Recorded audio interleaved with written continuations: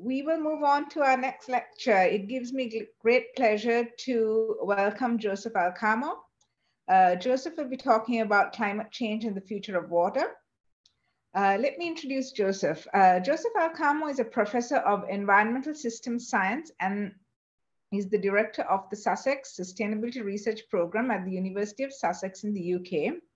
Over his long career, he has spearheaded research in global modeling of the environment, integrated assessment modeling, climate impact research, global water research, and environmental scenario analysis.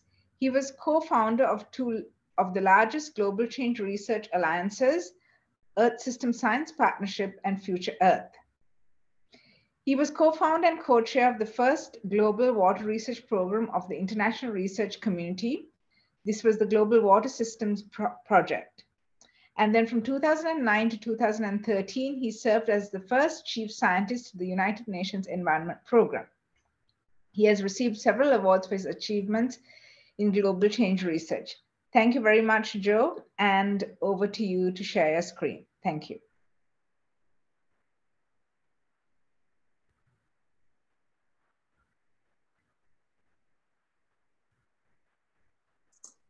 Let's see what happens. Yeah, no, it looks good so far. Really? Okay. Great, thank you. Always a good sign. Welcome to everyone. That was a great lecture, Bob. Again, you reminded me of some stuff, but I learned some more new stuff. Always good to listen to his lectures. Excuse me.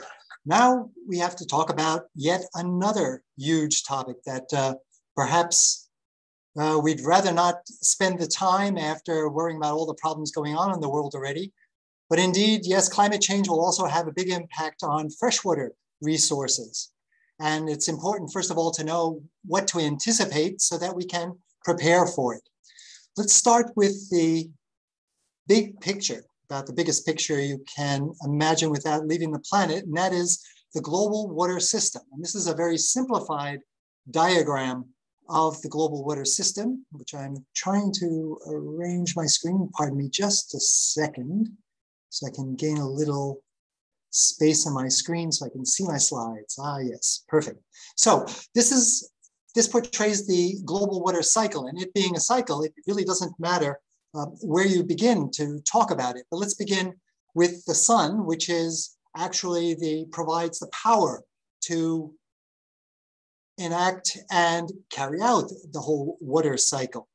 It does this by, first of all, by stimulating evaporation of the global seas. That's this component here, and it has a 425 as a number next to it. So the units here, you see in the lower right, are 1,000 cubic kilometers per year, a lot of water. So 1,000 cubic kilometers per year is about 1/4 of all of the water withdrawals in an entire year from everyone, from every sector, from every livestock using water, et cetera, et cetera. It's a big number. So about 425,000 cubic kilometers of water is evaporated each year from the oceans. It's compensated by about 385,000 cubic kilometers of precipitation. That leaves around 40 cubic kilometers, which is transported in the atmosphere to land surfaces. So this 40 cubic kilometers per year, if you add in the evaporation and transpiration from land surfaces, that adds up to about 111,000 cubic kilometers of precipitation coming down on the land surfaces around the Earth. Now, if you subtract out the evaporation coming from these land surfaces, that leaves around 40,000 cubic kilometers of water that makes up the entire freshwater system in the entire world.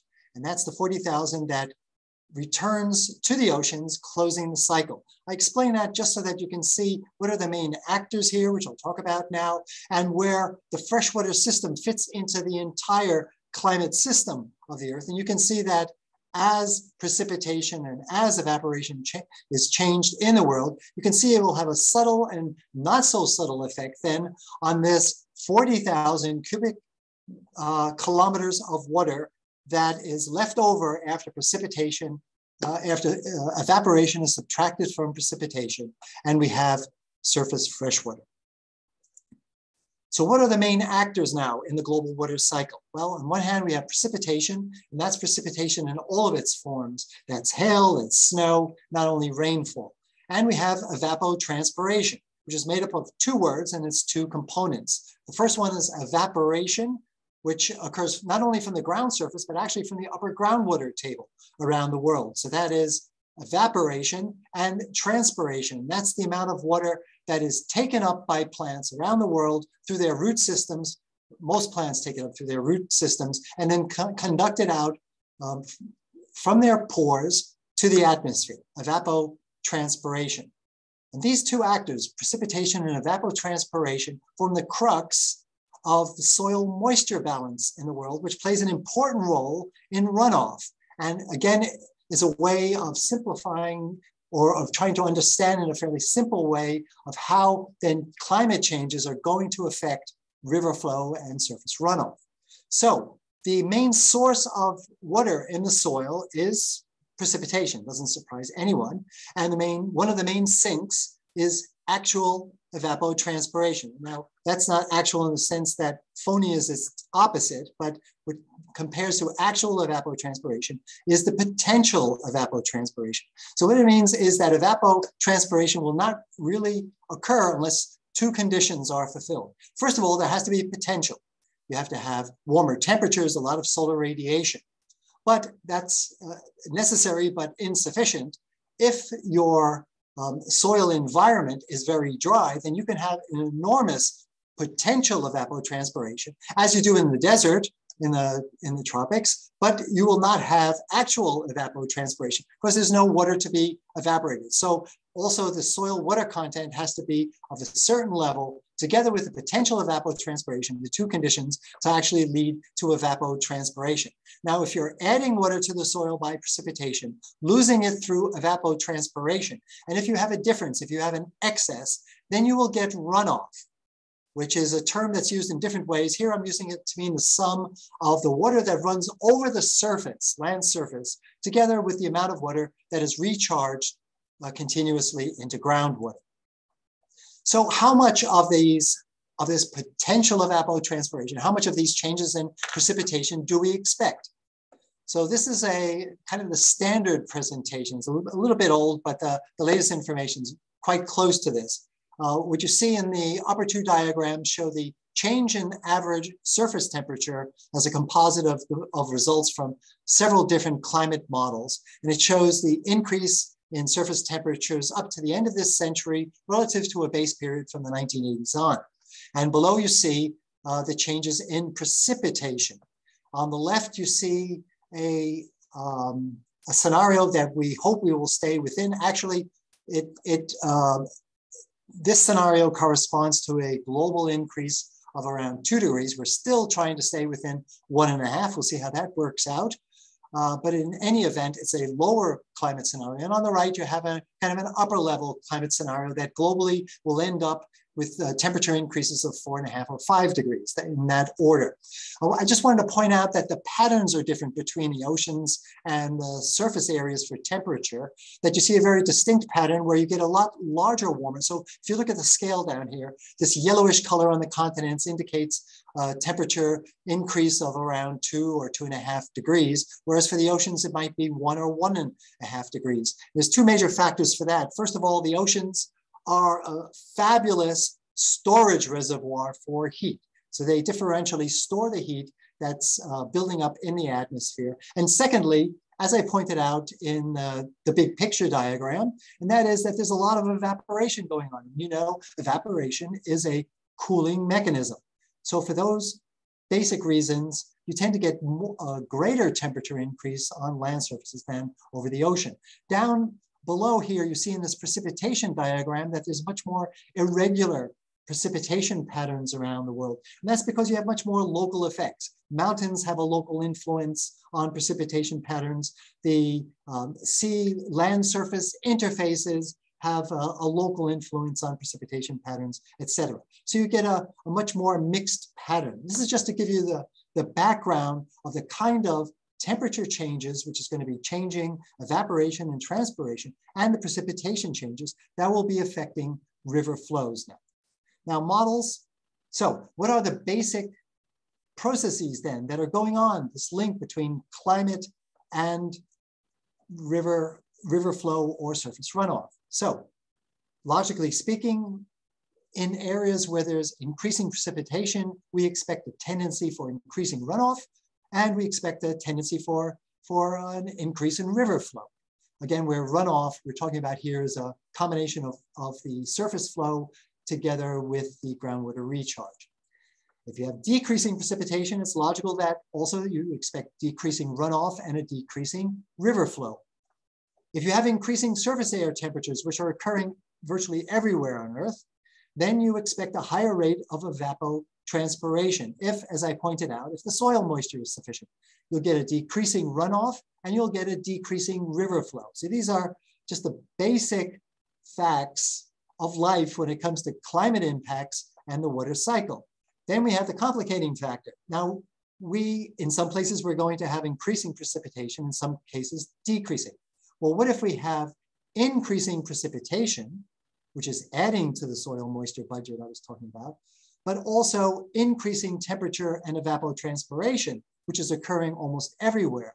Then, depending on their balance, the subtle balance, you will have either increasing or decreasing runoff, and you'll have increasing or decreasing river flow. So things get complicated. And that's why you need mathematical models, or at least that's why some people believe you need mathematical models in order to tie together all of those factors together to try and get a big picture and the pattern. So this is a diagram that shows not the changes in extreme events under climate change, floods or droughts. We'll get to those in a moment, but this is the average runoff under climate change. And it's for a lower scenario, lower climate scenario. And again, it's showing 2 degrees above a baseline climate. The bluish colors, you can look at the scale down here, the bluish colors indicate an increase in average runoff. And this comes up continuously in the models, that the higher latitudes are showing an overall increase now in average surface runoff, and the yellow to orange colors indicate a decrease in average runoff. And you see large-scale patterns in the dry tropics, for example. You tend to get from these models an estimate of decreasing average runoff. Also in Southern Europe and around the Mediterranean, some areas have consistently come out as areas of decreasing runoff. Another thing I want to point out is that this is a cleverly put together map. I did not put it together, but colleagues in IPCC did put it together. And the intensity of the colors also indicate the relative agreement of the models. So you see a lot of kind of hazy colors, light yellows and very light blues, where the models don't agree whether there's average runoff, an increase or decrease in average runoff. But then you can see the robust areas like you see in the upper latitudes here, where the models agree quite well that there's an increase in surface runoff. Just to remind you that these assertions, we're getting more and more evidence now from actual measurements, now that we have a long time series and that we've lived in an era of climate change up to now. But still, we're reliant on really understanding the full impacts of climate change on the models. And we have to remember that they are uncertain. But now we're not only concerned about these average changes, but of course we're concerned about changes that are going to lead to real damage and endanger lives. We're concerned about floods and the frequency of floods and the effect of climate on them. And there'll be then, if you want to make a reasonable assessment of the impact of climate change and flood processes, you have to include a lot of different factors. One factor is that the intensity of a flood, and even its duration to an extent, depends on the amount of rainfall or precipitation, its intensity, its distribution across a catchment. It depends on the conditions in a catchment before the heavy rainfall occurs. If there's been several dry days before, then the soil will have a higher capacity to absorb rainfall. If it's been a very moist few days before, then soil moisture will be at capacity, and further additional rainfall and heavy rainfall will tend to run off rather than be absorbed by the soil. Depends on the ground cover. We all know that if it's a vegetated, if it's trees, grassland, etc., will tend to absorb much more precipitation than if you have a sealed surface of a city, for example. It depends on the topography, where steep slopes will, again, lead to fast runoff, which will not allow much of an opportunity for the soil to absorb the precipitation. And it depends on if you're in a tidal river like the Hudson River or the Thames River, then it also depends on tidal influences. A few years ago, I had the pleasure of visiting a lodge in a couple of 100 kilometers, no, it was about 150 kilometers north of New York City, enjoying myself very much. There was some heavy rainfall upstream, several kilometers, and I'm just enjoying the view of the Hudson. And as the tide hits a peak, as I'm standing there watching it, the Hudson River starts pouring over the seawall unexpectedly. So their tidal influences can also play a very important role in the occurrence of floods. Now, when we talk about floods, it's tough to summarize all of the information about it. So we use some kind of aggregated concepts. And one concept we use is the idea of a return period. And a return period is basically ask the question, how often is a particularly high and dangerous flood discharge going to occur? And it's typical to focus in on return periods, for example, the 100-year flood. Why do we do that? Because in designing infrastructure, the elevation of streets above sea level, the offsets of buildings from a riverfront, the heights of bridges. In order to design this infrastructure, it's often used a 100-year return period. The 100-year flood is used as a kind of a design flood, as the civil engineers call it. So it's of interest to us. It's just a reference point, and it's an arbitrary reference point, but still it's an interesting, relevant reference point to judge whether future flood frequency as affected by climate change will be getting worse or better. So here's a diagram of a higher end climate scenario, which portrays globally the changes, the estimated changes in the return period of the 100-year flood discharge under this higher end climate scenario.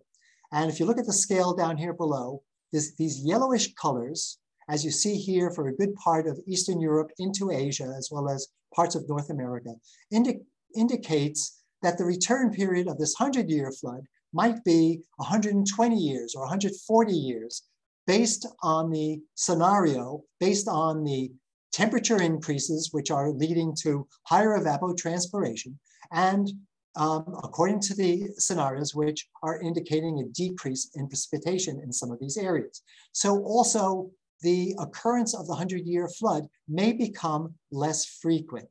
Now, the bluish areas, which you see occupy all of the other parts of the continents, indicate that these blue colors indicate, as you can see by the scale, an increasing frequency. These dark blues indicate that the 100-year flood and the flood discharge associated with this 1 in a 100-year occurrence in a particular catchment may be occurring in these dark blue areas of between 5 and 25 years. So the kind of thing that we are anticipating for as really being an outlier that maybe only our children will see, well, the bad news is that maybe we'll be experiencing it maybe a few times in our lifetime. So this is a way, again, of trying to get an overview of what the consequences of climate change are. I want to present these global pictures to convey the message, is the strong message that we are all in this together. Now you can see look at a similar kind of picture for the occurrence of drought. Now here we're not looking at river discharge, but we're actually looking at a drought indicator, which is based on soil moisture. Again, comes up with soil moisture as playing a key role in runoff and river flow. So using this drought indicator, it's called the Standardized Precipitation Evapotranspiration Index. The researchers then assessed whether a 50-year drought, in this case, not like a 100-year return period of the flood, now we're looking at a 50-year return period. How frequent would this 50-year drought, which is a 50-year drought according to current climate conditions, which is a little bit problematic because climate is changing, but climatologists work it out. So this current 50-year drought how frequent will it occur in the future? Well, now here you're seeing in the high northern latitudes again, you have a kind of a consistent picture from which you've seen already, and that is that the models are expecting increased precipitation in this area. And sure enough, if you look at the scale, the return period of the 50-year drought in these areas, according to these models, are expected to increase to 60 or maybe 80 years. Okay, so this very severe drought could become less frequent in these northern areas and parts of the other continents. The remaining area, however, if you look at the scale, this yellow to orange indicates a decreasing return period, indicating that for much of these orangish areas that you see here, that you might have a return period of the current 50-year drought, that in the future, towards the end of this century, if you look over a longer statistical period, you would statistically see a much more frequent occurrence of this severe drought. Now, I've been talking about the occurrence and the extent and the intensity of these changes, but we need to say a little bit about what their impacts will be. We know that floods lead to fatalities and injuries, unfortunately, lead to severe property damage, as well as infrastructure damage, and droughts have its own categories of impact, severe impacts on water supply, irrigation supply, ecosystem impacts, and hydropower. That's the impact of climate on the occurrence of floods and droughts, which we have to take into account in any assessment of adaptation. But before I begin to talk about adaptation, I want to make another point, and that is I've talked about the impact of climate change on water quantity, either too much water or too little water. But we are just beginning to realize, I say just beginning, there is quite a bit of research on this, but compared to the research on the impact of climate change on the quantity of water in the world, there's been a relatively small amount of research on its impact on water quality. Yet we know that climate change will have a significant impact. It will obviously increase and has already increased water temperatures, which will have a deleterious effect on aquatic ecosystems in a variety of ways, as well as having secondary impacts on various water quality parameters, one of which I'm going to tell you about in just a minute.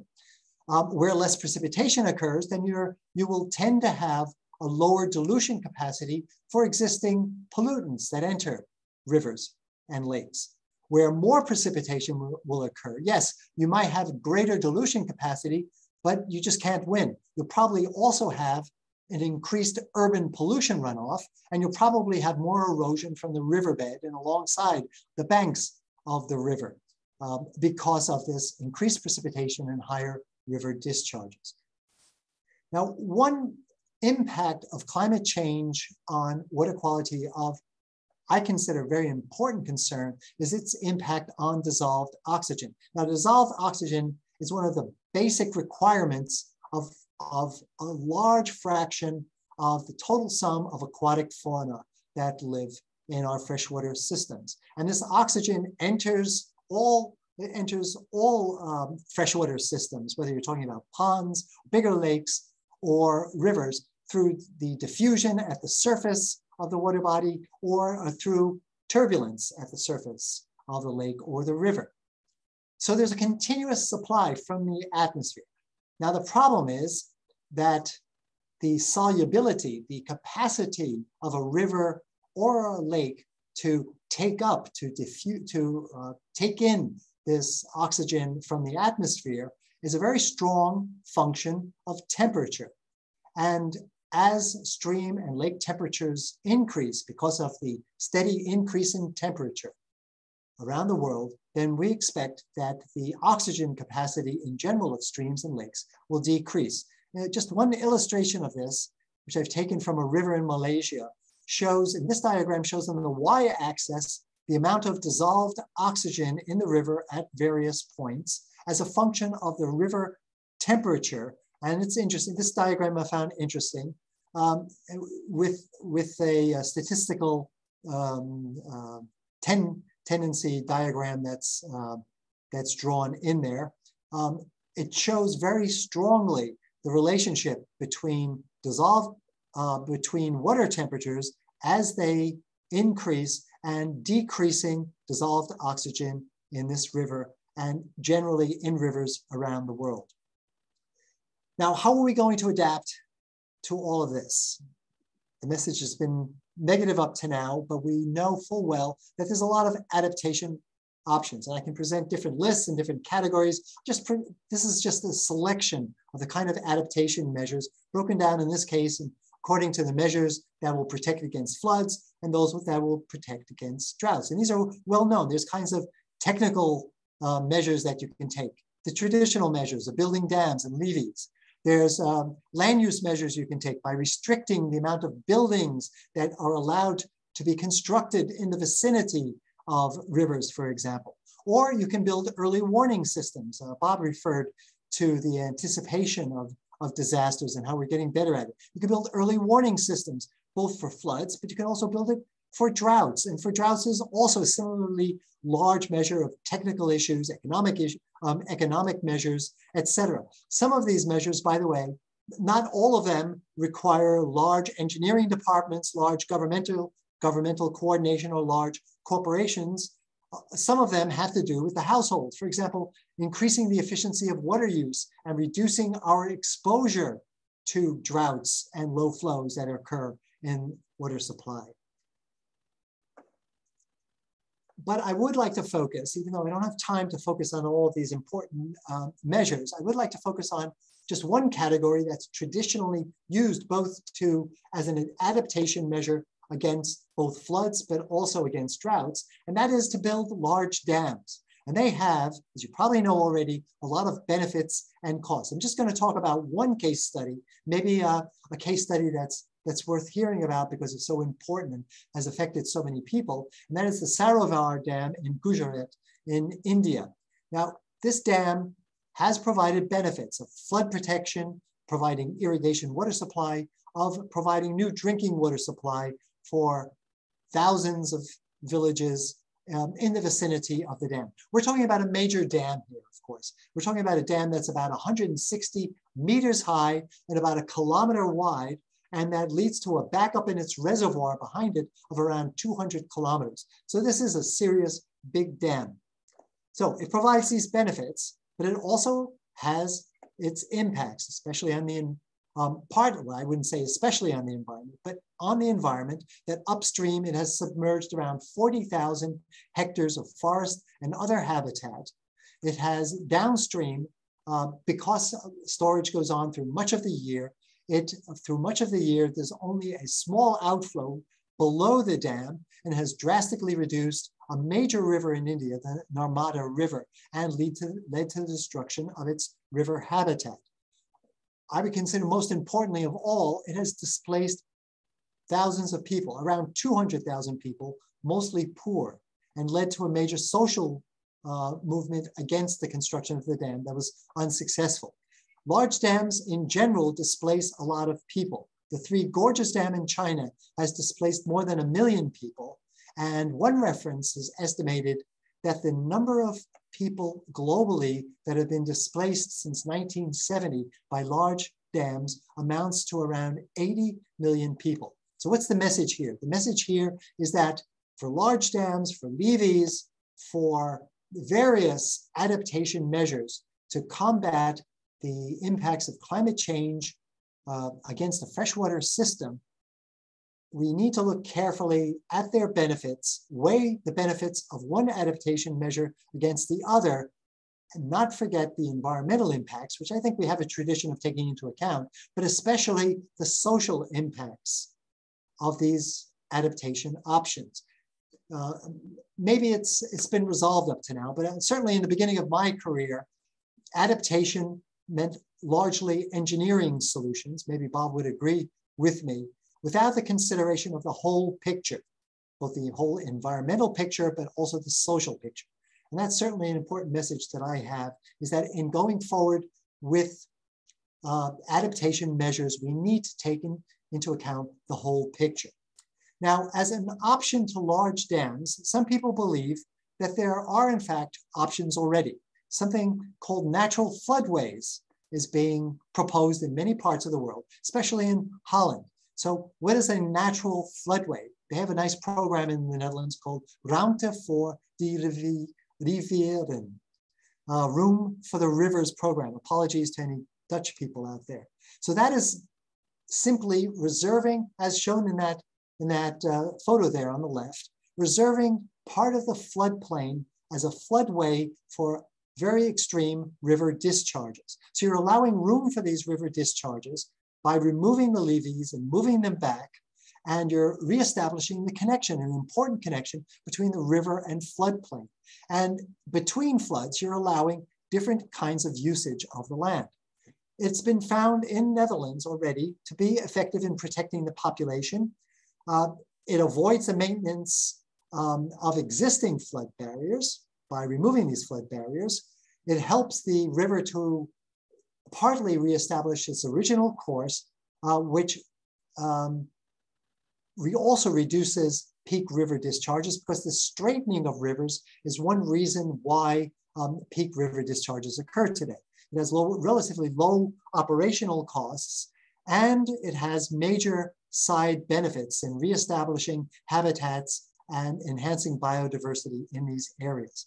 Now, we also have to be realistic about these, in that if you are going to be reserving a large part of the floodplains, large rivers tend to have large populations alongside of them. So you will be interfering with the use of the land for urban areas, perhaps for agricultural areas. And I have to also say that this whole idea of natural floodways requires quite some scientific studies to analyze its effectiveness, both theoretically and also with empirical data, versus traditional barriers.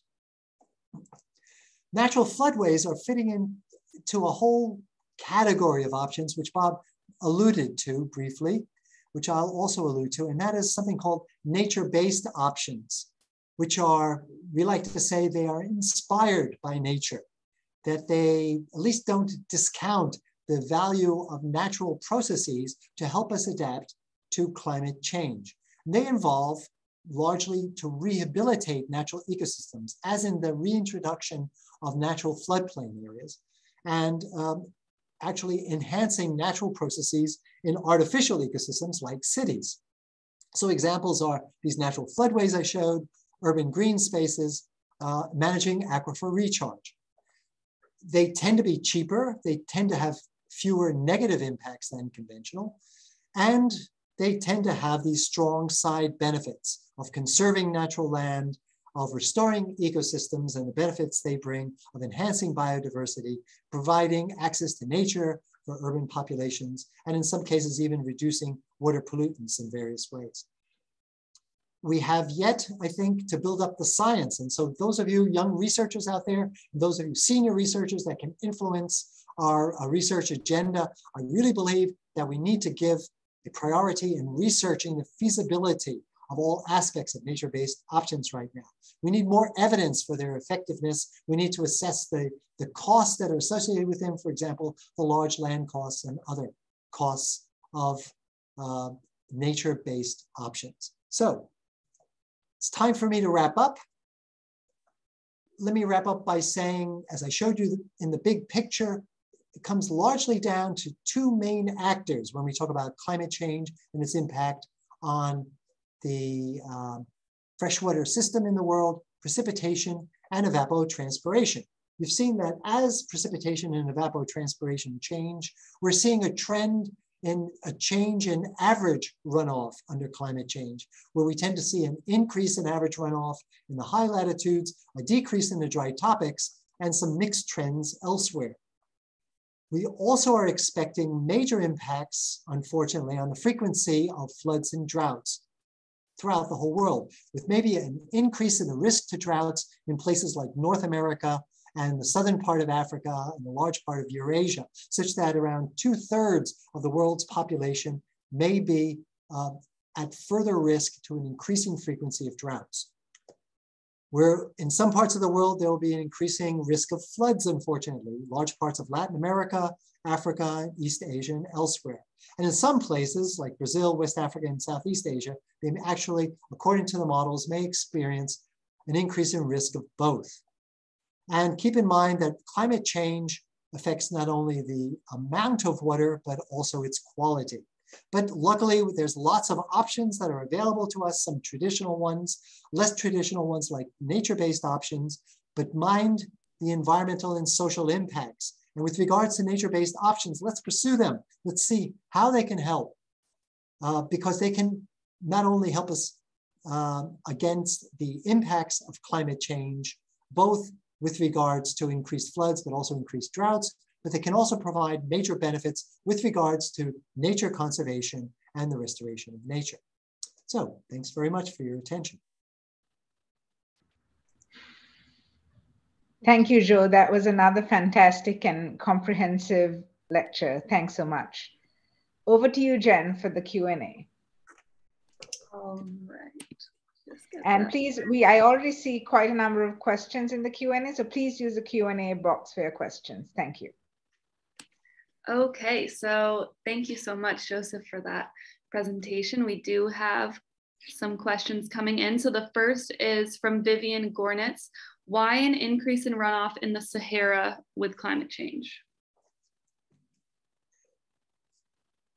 If it came up on the maps, well, many analyses don't actually show changes in the Sahara because of the extreme sensitivity of the Sahara, since there's such a little amount of precipitation that, of course, any small increase or any kind of small increase will show up in a rate of change, will show up in a relative change map. So I would say that rather than me erasing the results from that map, I did show them because that's what the researchers show, but I wouldn't take them too seriously in the Sahara. I think in an area which is so arid as the Sahara and other parts of the world, you need much more careful regional models to look at how the changes will subtly change in the region. And right now, there's really not agreement on whether there's a tendency for an increase in the Sahara or a decrease. We're beginning to get information through time series. For example, in West Africa, both the semi-arid and the more humid parts of West Africa, we're beginning to see a signal now in an increasing precipitation patterns. Okay, thank you. And then the next question says, to what specific reasons do you attribute the elevated flood levels project in South America and China? Didn't quite get that. It doesn't have a name associated with the question, but just repeat the question. It says, to what specific reasons do you attribute the elevated flood levels project in South America and China?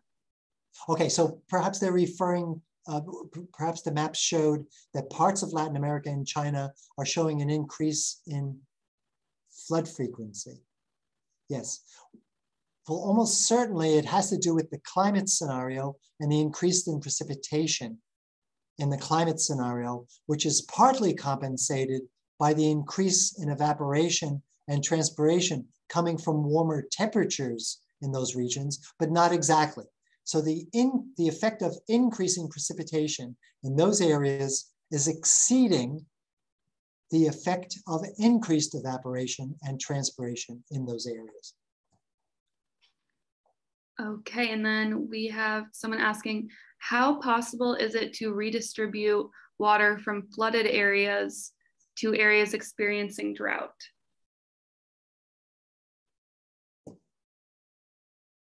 It's not easy at all. Because unfortunately, river systems in the world are divided into watersheds or catchments or other words that we give to them, because the topography of the earth leads to the effect that precipitation in one part of an area tends to converge on a river in that area. What it means is that it takes a lot of energy to pump water from one catchment to another catchment. You have to get it over, it could be a very high elevation. So it requires a lot of energy. So certainly technology has done amazing things in the future. And maybe if we finally have very efficient renewable energy, we will have enough energy to pump water from one catchment to the other. But I would say in the short term, let's watch out. Let's use our renewable energy to draw down our fossil fuels, which we have to do very urgently right now, rather than come up with new purposes for it to pump water from one catchment to the other. But I think you can have a different point of view. That's really a personal point of view. So row S, looks like there's two questions in here. Says, Professor Alcamo, nice talk. In your runoff slide, why is there not increased runoff shown for ice-laden Greenland and Antarctica, given that warmer temps causing rain precipitation has been shown to increase ice melting, leading to increased runoff? Part two of that is, what mitigation and adaptation efforts can be done about low oxygen content in warmer lakes and rivers? So two separate questions, I guess. The second one was what mitigation and adaptation efforts can be done about low oxygen content? Lakes. Right. So the first one, sorry, but you would really have to examine the climate models and how they're operating to come up with an explanation for not seeing an increase in precipitation. But let me put it this way. Because of the effect that you mentioned, because of the increasing temperatures overall in the world, we are increasing overall the amount of evaporation, especially in the world, and there is more moisture going into the atmosphere. We're calling that, we say that we're actually accelerating the global water cycle in that way.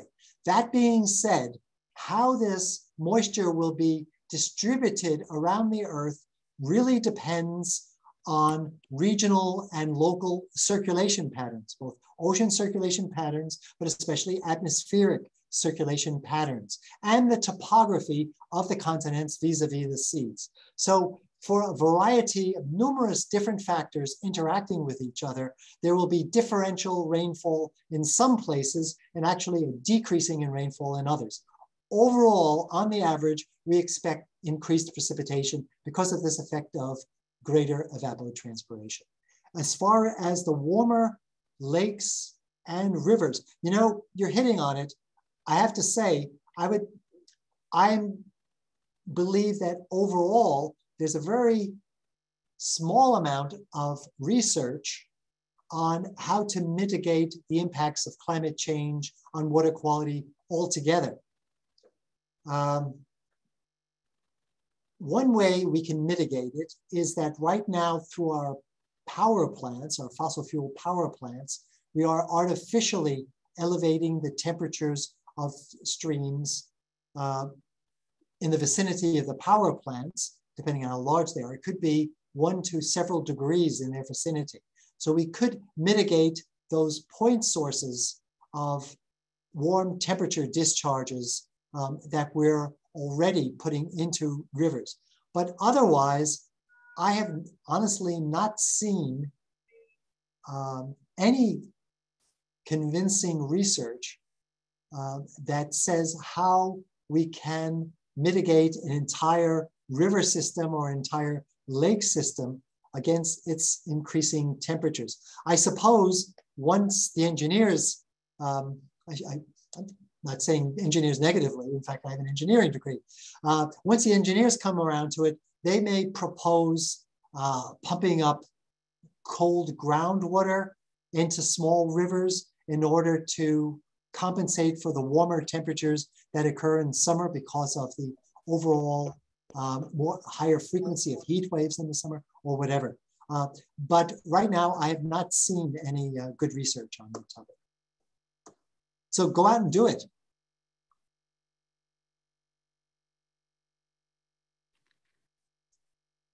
Okay, so the next question is from Nataraha Subhash and asks, as far as agriculture is concerned, Due to increase in uncertainty under climate change, there is high impact on productivity. How these adaptation strategies will reduce the risk. So once again, what's the first part of that? As far as agriculture is concerned, due to increase in uncertainty under climate change, there is high impact on productivity. So asking, how will adaptation strategies reduce this risk on the productivity? One thing that I want to mention, I mentioned in passing, but I noticed that Bob also mentioned it, and that is we need to buy ourselves some time. We need to buy farmers some time.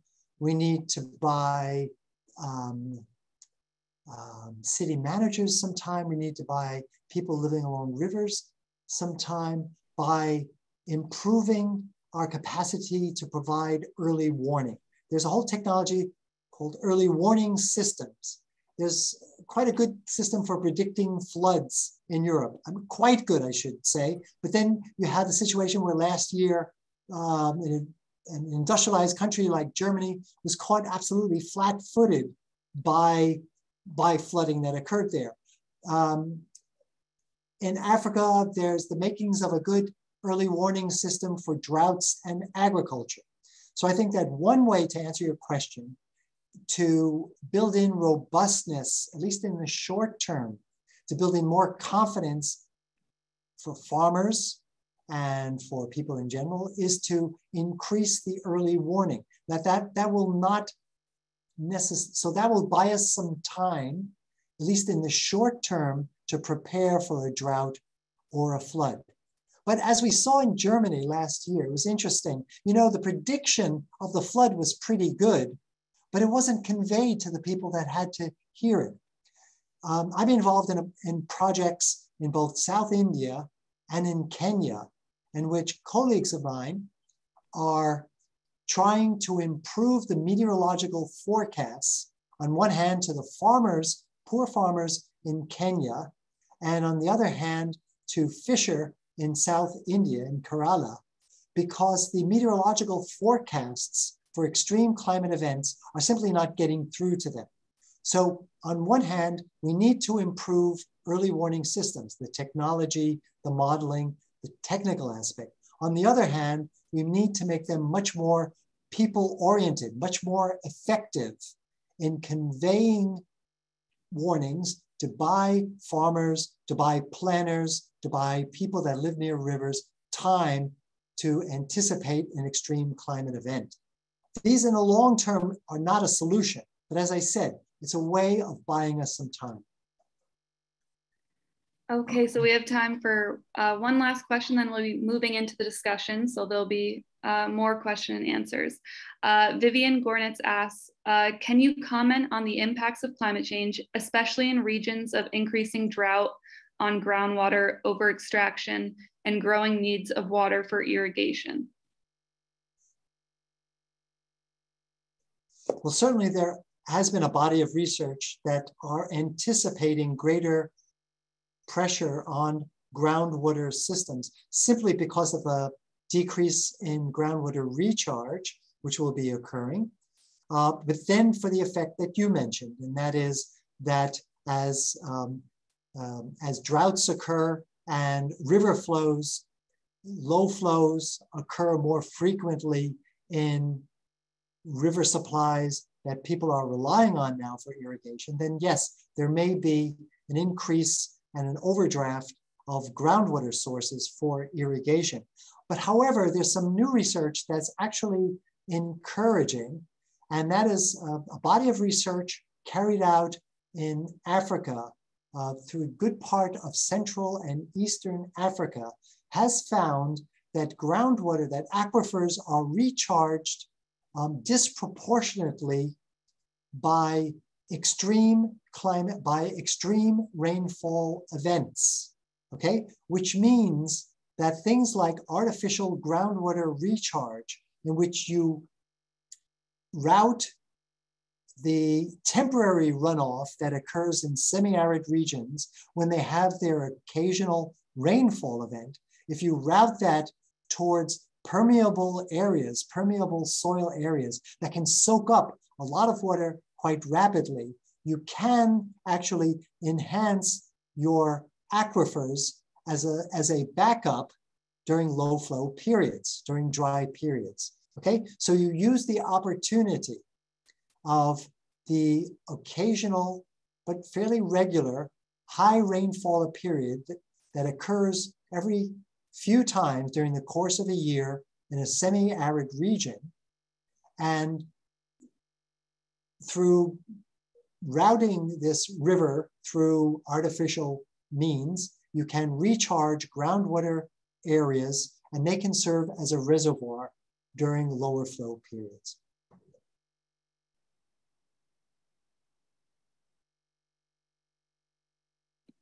Okay, great. So those are all the questions. So I'll hand it off to Manishka for the discussion. Great. Thank you, Jen. Those were fantastic questions. And thank you, Joe, for answering all of them. We had a total of 16 questions and managed to answer them all. So that's great. So we will now stop sharing the screen and move to gallery view so that we can get all the speakers joining us. Sometimes we have authors from the book joining us as well. But I believe today we have Joe and Robert for this next section. So really what we want to discuss here, and you've captured some of this in your talks and in the Q&A, is looking at the bigger picture and having a discussion about where next for impacts and adaptation.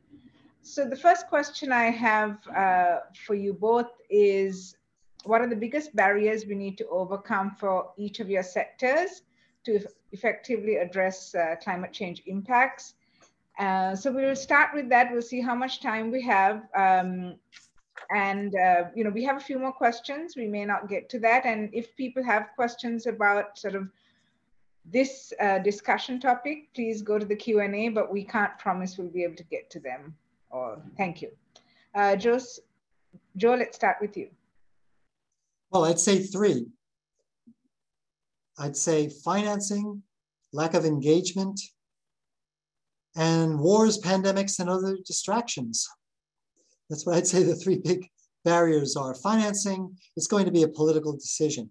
The more urgent it becomes, the more leverage the countries that need the financing will have, I believe, but it's incredibly complex. You have to keep in mind that what's happening on the climate front, if you go to a climate negotiations, I was always fascinated. The first few times I attended the climate negotiations as a scientist or as an advisor, I just couldn't understand what was going on, right? And then finally, after talking to a lot of people and a lot of the negotiators, they made it clear to me that what happens in negotiations, what happens in financing for climate change, for example, is just one factor in a whole complex of factors, of political factors going on in the world. It might be tied to a foreign aid agreement. It may be tied to a military agreement. It may be tied to a sports agreement, nevertheless, but it's not clear. So as the politics evolves, hopefully the financing also will show up for adaptation. It's certainly a barrier now, the lack of financing. Engagement, I think still most people in power have not come around to the fact that the only successful adaptation measure is one whose planning and implementation involves those people being affected. And now with the trend of authoritarianism in the world, frankly, I don't think we're making a whole lot of progress. I think if anything, politicians are believing they could be more autocratic about and less participatory about their things. And then of course we have the distractions. But nevertheless, it takes people like that are attending this call to stick with it. And yes, there's a lot in the world we can't do something about, but probably people on this call want to and can do something about adaptation to climate change. Thank you so much, Joe. Bob, over to you. Thank you. Well, I'd agree with everything that Joe said, actually. They could all be applied to the coast. So that's, and the issues I was talking about. So I'll build on that. And one thing that springs to mind immediately is this need to take a long-term view. I said that, but if you look in many places in the world, people take a really short timescale view, maybe 10, 20 years, and beyond that are not really thinking. And I think that basically, given the fact that, you know, particularly on the coast, sea level is going to keep on rising, you've really got to take that long-term view to see where you're going and recognize that your children, your grandchildren will live in a different world in coastal terms, and be ready to prepare for that. So I think that's a big change in thinking. But I think we really need to encourage that, because that's how you find the solutions that really will work. And everything that Joe said then will be relevant in terms of how to find those solutions. And I think this idea of nature-based is quite important, because I fully support everything Joe said about nature-based solutions, but also their limits. Because I think at times some people get a bit romantic about them and sort of assume they can do everything. I think it's really important to understand what we can do feasibly with nature, and also recognize that probably in cities like New York or London, there are going to be limits. Nature needs space, and in cities we haven't got space, which is often the reason nature's sort of been destroyed in cities. And so we have to recognize there are compromises and trade-offs that are quite important, and probably go beyond climate. They go to all environmental management, I think, really. Thank you. I think we can wrap up soon. So I'm actually going to give you both an opportunity to use the last couple of minutes to either add more to sort of this bigger discussion on where next for impacts and adaptation, or, you know, to briefly mention anything that you didn't get a chance to address during your talks. Well, if I go first, I mean, I just like to, it's probably reinforcing, I think, but I think probably I didn't emphasize it enough, is the need for thinking about these adaptation pathways. So I'm saying the same point maybe I just said a moment ago, but I really do think that's quite a big change in thinking. You know, it's maybe revolutionary almost in some ways, and that people often think about they're going to do one thing and then the problem's solved. And in a way, the fact that we're going to be managing this problem through my life, my children's life, and on, and we have to, and I think and by recognizing that, I think we actually will make quite different decisions and end up potentially in much better places. But we have to sort of grasp that nettle now. And I think that's probably a challenge for a lot of our sort of institutions. Learning by doing, it almost means that you have to accept you might make mistakes. And, you know, people always want success, don't they? And we live in a world that wants success. So how do we, learning implies maybe things not going quite perfectly. So that's a challenge, I think, for our institutional systems. Thank you. That's a really important point. Joe, over to you. Oh, Joe, you're on mute. So there's 2 points I'd like to make at the end. One is consistent with Bob's important note that we need a long-term view. In looking about adaptation, we should think not only about equipment and walls and bricks and mortar, but we should think about landscapes. So it's closely related to the nature-based idea. But we need to think about reintroducing our floodplains, but even in cities, and I agree with Bob that this is going to be really tough to open up the east side of Manhattan as a floodway in the future, but who knows? But what you could do is you could support the greening of cities, because cities are constantly renewing themselves. And as climate adaptation hopefully becomes a priority, even in cities, as neighborhoods are transformed, they could be transformed in a more green way. And urban green spaces, already there's a body of research on that. Depending on the size of the green space, they can make a significant impact on the rainfall that's absorbed in that area and a contribution to flooding. So you could already, in the short term, make an impact on the impacts of climate. So landscapes. Let's think in terms of short and long term, in terms of transforming our landscapes so that we adapt to climate change and make them more beautiful and make them more biodiverse. Secondly, adaptation to an extent begins at home.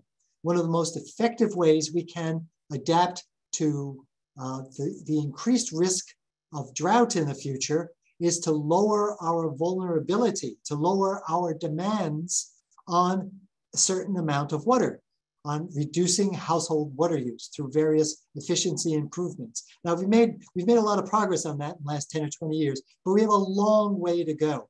So my second message is, apart from think in the short and long term, transform our landscapes, let's look at our households and neighborhoods and communities and how we can reduce our exposure to future droughts by improving water use efficiency.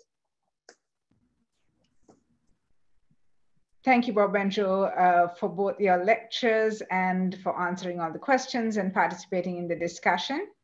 So we're just now entering the last few minutes of the webinar. So over to Jen, she'll share her screen and we'll share some resources and tell you a little bit about the upcoming webinars. Okay, so we wanted to share a few resources to complement today's lectures. The first is the NASA Sea Level site. So on here, there's various tools from data analysis, publications, and multimedia resources. So then the second is the Rising Waters site. So on here, you can explore the impacts, causes, and future of sea level rise and how NASA is monitoring the changes with some graphs, images, and also videos to explore. And then third, we have the precipitation education. So this has lesson plans that's broken down by grade level from kindergarten through 12. So a great educational resource. Great, thanks so much. And we'll put some of those links in the chat as well. We'll go on to the next slide. So the webinar recordings are available at the NOAA CC Run website. We plan to have these lectures up within the next couple of weeks as well. On to the next slide. So once again, this is the book that this webinar series is based off of, and you can use this code here to get 30% off. And to the next. Jenny, when you get a chance, there's a request for the links to the NASA resources when you can. Yes. So on April 27th, we have William Travis from the University of Colorado, and he'll be talking about margins of agriculture and settlement. And then we'll keep all of you posted on the future webinars. We have the mailing list, so we'll send it across through that. And when you register for one, you can also register for multiple. So that's one option too.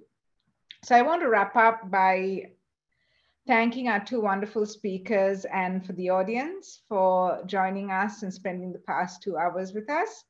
The objective of the book and the webinar series is to reach students, teachers, professionals, and all interested people in climate change, ideally across the world. And we're especially, interested in increasing participation from regions with limited resources. And that's part of the reason why we have them recorded and up so that it can be accessed anytime. So we really hope that these resources will help advance climate change education across the world. Thank you for your participation and see you all in 2 weeks. Thanks so much. Thank you, Robert and Joseph. Thank you so much. Bye, everyone. It was fun. Everyone. Thank you. Stay well, huh? Thanks very much. Enjoyed it. Bye. Fantastic. Thank you.